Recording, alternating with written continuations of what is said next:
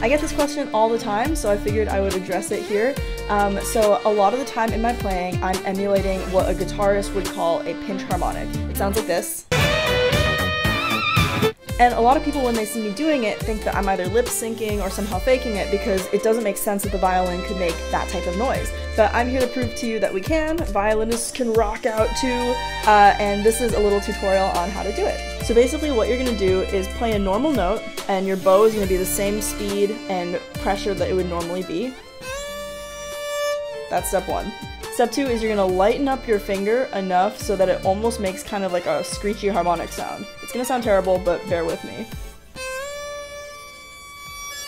Like that. And then you're gonna add a really crazy wide vibrato, so your finger is literally almost moving like all over the string. It can be as wide as you want, like this. And then the final step is to speed all of that up, add some pizzazz, and it sounds like this. Now it doesn't sound that great yet because we haven't added distortion, so here we go, this is what it's supposed to sound like.